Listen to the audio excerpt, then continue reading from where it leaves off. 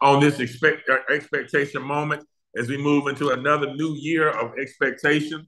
I'm grateful for all those who turned out last night, and I'm grateful for those who tuned in last night, and I'm grateful to be on this line again. We're grateful tonight for another word from the Lord that gives us instruction on how to live, how to love, and how to act, and how to think as Christians. Our scripture tonight is going to come from the book of 1 Timothy, the book of 1 Timothy, and we're going to focus tonight in the 6th chapter of 1 Timothy. If you turn there, I'll just give you a little background on the book of 1 Timothy. 1 Timothy was written by Paul.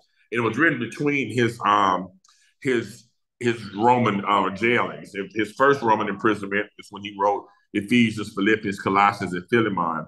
And then his last Roman imprisonment was when he wrote 2 Timothy. But this was in between. And so Paul was in Macedonia, maybe even Philippi when he wrote this letter.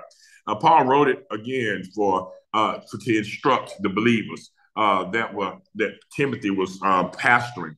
Paul wrote it to them, first of all, to give them instructions on what they should believe. Somebody might say, well, what does that mean, Pastor? Well, he wanted them to understand what their faithfulness, what they needed to believe in as Christians. He wanted to make sure that false doctrine did not cloud their understanding and vision of who Christ is and what their relationship with them was all about.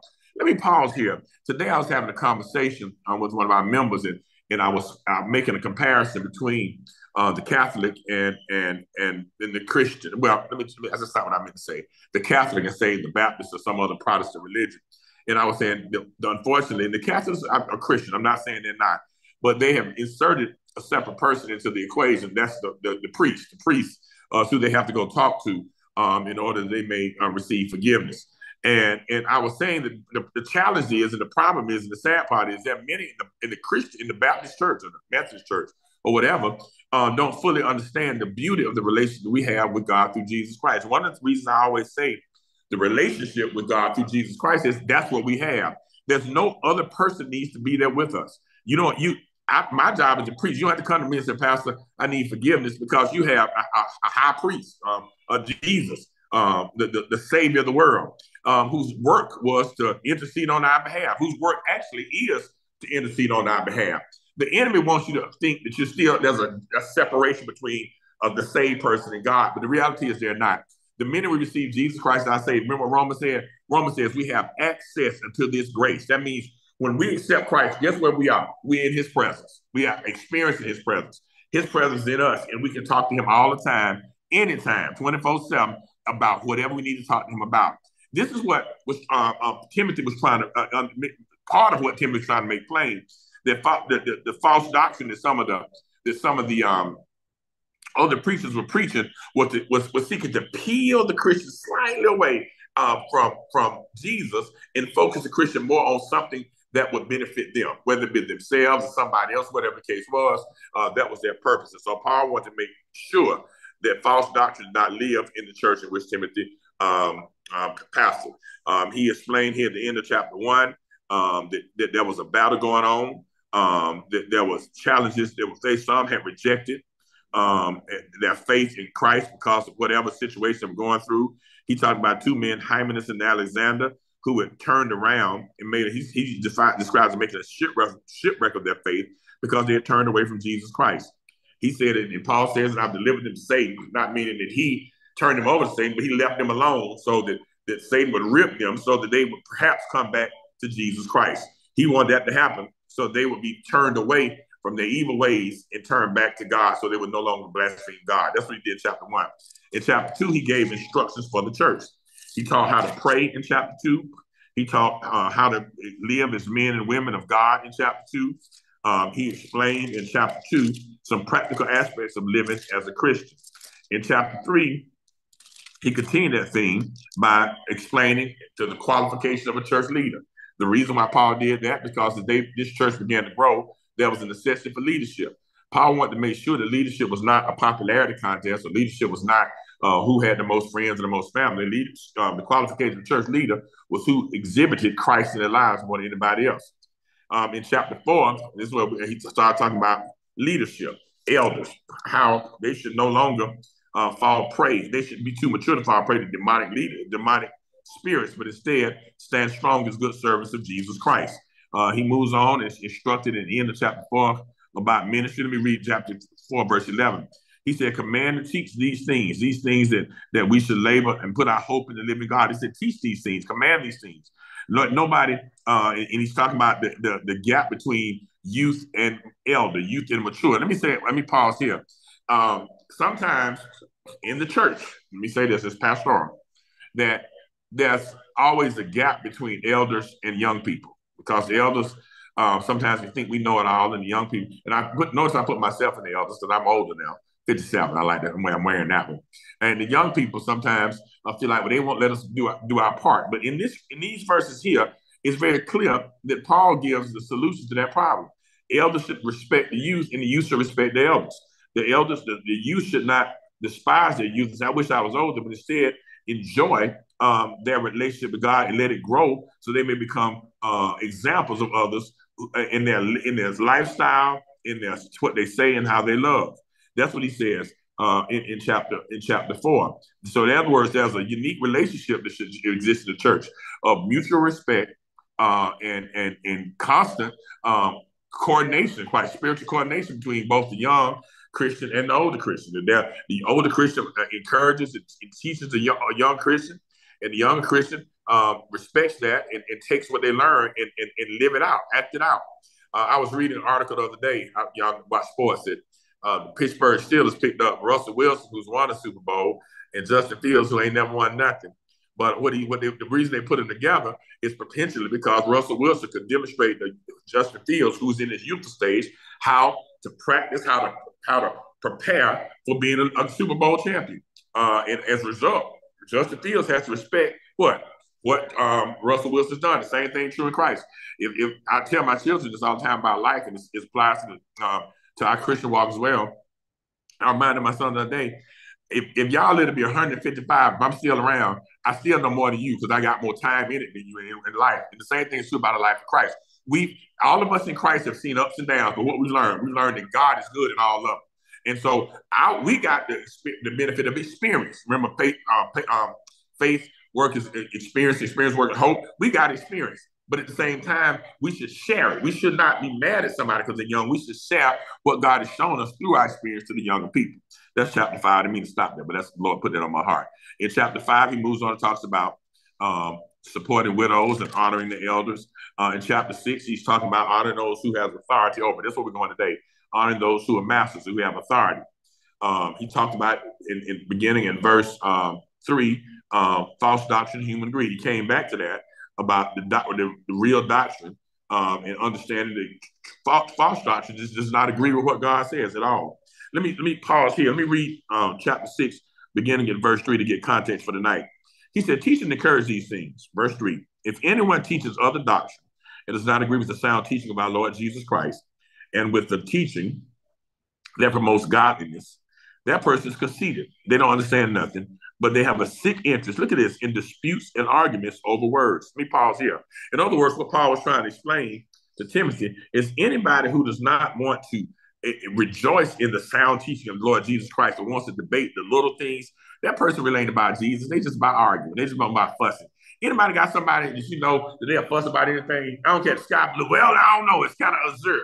Or if the wind is blowing from the east. No, it's from the west. This is what Paul is talking about in a spiritual sense. Some folks just want to argue about little things, and Paul says, don't do it. If they don't agree with the sound teaching of our Lord Jesus Christ, then they want to just fight and argue. And Paul said it's sick. It's sick to want to dispute all the time. It's sick to want to argue all the time. Paul says for that same person, look at verse 4. These come out of this kind of conversation. These kind of people come envy, quarreling, slander, evil suspicions, and constant disagreement upon people whose minds are depraved and deprived of the truth, who imagine that godliness is a way to material gain. But godliness with contentment is a great gain. In other words, some people always come up with some. Let me see if I can get an example. Reverend Stanley might remember this. There was a guy who used to be at St. Peter long before I was pastor. And I forget his name. He wasn't a pastor. He was a preacher. And he always was coming up with, I thought, gimmicks to try to get people to follow him. He had said he had a new gospel. You remember that? He had an end time gospel, as he said, that he had created this whole thing. And he would argue anybody about that the end time gospel that you couldn't find it nowhere between Genesis and Revelation, couldn't find it. but it was his theme. And I came to realize that what he was trying to do was to try to make a gain out of trying to be super spiritual, super deep. And this doesn't happen in teaching St. Peter, but it happens in the world. And we need to be careful so it never creeps in St. Peter, to be aware. If somebody's preaching the gospel that's not congruent with Christ, if somebody's preaching the gospel that's not congruent with the word, then we understand that they're not doing it for Christ. They're doing it for who? Themselves. But on the flip side, Paul says in verse 6, godliness with contentment is a great gain. If you can live for the Lord in a godly fashion, and it doesn't matter the situation around you, guess what? You're going to be blessed. It's a great gain. That means that if you say, I'm going to stick to this relationship I got with God, ain't going to let nothing shake me no matter what, guess what? That's a great gain. You're going to be benefited. You're going to be blessed in your walk with the Lord. Let me get to verse 7. Paul reminds us this right here, and this is true for everybody. I don't care. I don't know who the richest man in the world is, but whoever he is, this is true for him just as well as somebody else. But we brought nothing into the world. Y'all would agree with that, right? None of us were born with anything in our pockets. We have no pockets to be born in. And Paul says, and we can take nothing out. Reverend Evans, you back there, I know Deacon Evans back there somewhere. Ain't nobody never been buried with a dump truck with their money behind it. Can't go with them. Y'all realize that. Okay, keeping that in mind. Paul said, but if we have food and clothing, we will be content with these. Paul is not saying, I want y'all poor. Paul is saying the Christian has to be content on the inside no matter what. No matter what.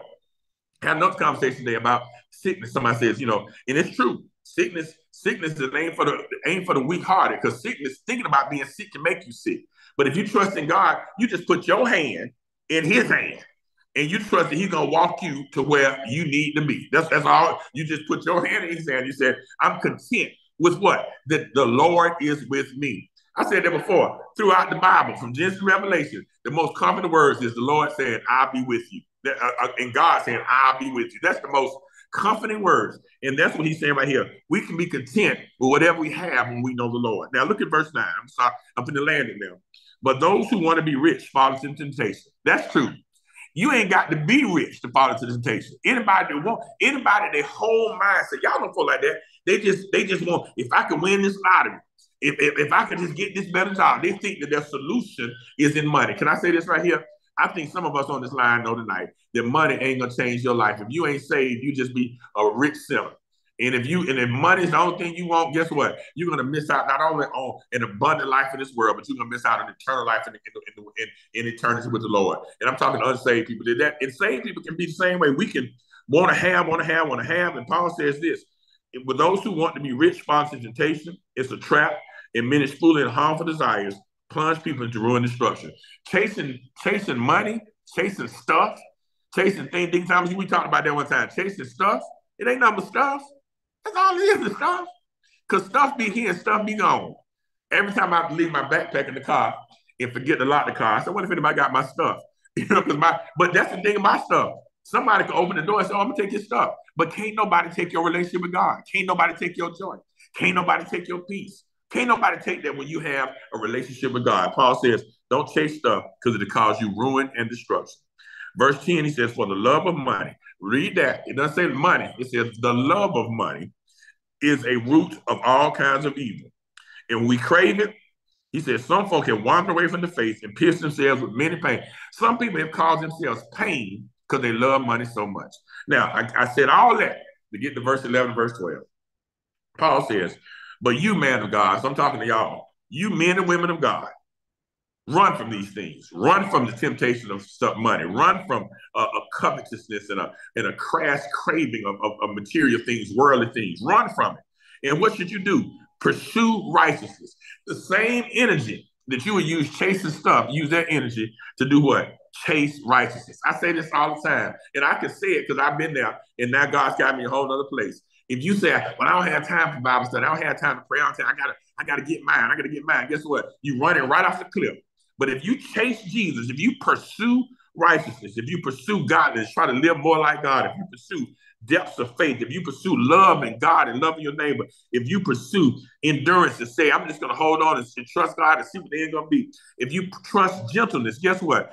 Verse 12, if you fight the good fight for the faith, that's what's going to happen. You will take hold of eternal life that you were called to. Let me pause right there. I like that right there. Here's the thing. Paul is talking to saved folk. He said, you were called to eternal life. He said, but the only way you get to fully experience that process to eternal life is to pursue righteousness, godliness, faith, love, endurance, and gentleness, and fight the good fight for the faith. Paul shows here that he got a thing for exertion. You know, in 2 Timothy, he also talked about being a farmer in Olympic races. Paul is simply saying that to be a Christian, you got to exert yourself for the Lord. How about that? You got to give your best to the Lord. That's all he's saying. Exert yourself for the Lord so that you may take hold of eternal life. It's not that you're going to miss eternal life, but what we want to do down here is know and walk in the reality that eternal life is already ours. That changes your perspective, your mindset. Paul said that's what we're called to do. Every one of us in Christ will call to eternal life. Do y'all know that? When we received Jesus as our Savior, eternal life we got an appointment. Like if you go to a restaurant now, you can get on an app called it's called Open Table, and you put your little reservation there.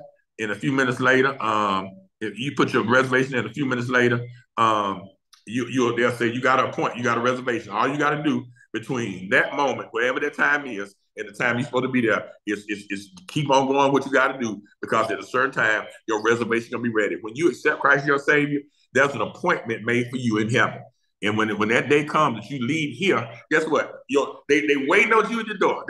Jesus wait and say, well done, thy good and faithful servant. Because we have done those things. We have made an appointment when we receive Jesus. All we got to do is run and run on. Run on how? Pursuing righteousness, godliness, faith, love, endurance, and justice. All we got to do is fight the good fight of faith. Don't let us be beat by our flesh, but let the Spirit win out. And then he says that we will call to. That's what we're called to, and have made a good confession about it in the presence of many witnesses. If you're a Christian and you walk and you're doing these things, guess what you're doing? You are confessing to the world, I belong to Jesus. If you are pursuing righteousness, the world sees you, they know that person pursuing Jesus. If you are being godly and faithful and loving and enduring in justice, if you're fighting a good fight of faith, you are making a good confession. In this case, Paul means like a profession. You let the world know who you belong to. And you can do it, Paul says, in the presence of many witnesses. That means that Paul is saying that we ought to do this at work, at home, in church, with our families, at Kroger, at Publix, wherever we go. If we do these things, that we will have you might not get a plaque from nobody down here, but you'll hear the words, well done. And as 1 Corinthians 15 says, that our works will follow us. How about that? Our works will follow us. I'm going to call the time out tonight, but I want us to just leave that verse. This verse right here is like for lack of a better term, it's like a plan of action for the Christian. You know, like you go to the gym, they give you a workout plan. This is our spiritual workout plan, that we may be strong in the Lord, and that we may view our lives not just in time, but also in eternity. I'm gonna stop tonight. I'm gonna get back in with the kids in here, but I'm at the church.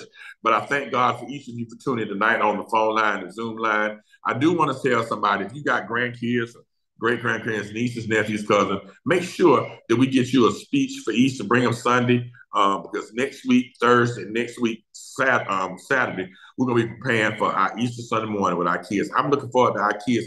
And it's questions to be said, well, Pastor, all they're doing is saying speeches. But how about this? How about they can be saying a whole lot of other stuff? But if they talking about Jesus, that's a seed that's planted. If they talk about Jesus, that's something they will never forget. I've come to learn when the kids here learn something. I was just tickled pink the other day. I think it was a couple Sundays ago. That one of the kids was walking by just singing a song that the youth choir sang. That made me so happy, because what got downloaded in their spirit was something about the Lord. You know, when they go to school, guess what? Who's still in there? The Lord. When they go to practice, the Lord is in there. God bless you tonight. Let us pray. Father God, we love you. We thank you. We praise you tonight, Lord, for your word and for your power. I pray, God, tonight as we prepare to dismiss from this place and in our phone lines and Zoom lines, Lord, you just keep your hands on us, Lord, and let us keep our eyes on you. God, we love you because you loved us first when we were dead in our sins. We thank you for your grace, your mercy, your peace, your joy, and your love. We ask God tonight as we go to bed, that you give us a sleep of the righteous. But Lord, in the meantime, let us pursue godliness. Let us pursue love. Let us pursue faith. Let us fight the good fight, Lord, that we may be witnesses and testify, Lord, to how good you have been. It is in Jesus' name we thank you, Lord, and we praise your name. Amen. God bless you. Hold on, Zoom line. God bless your phone line.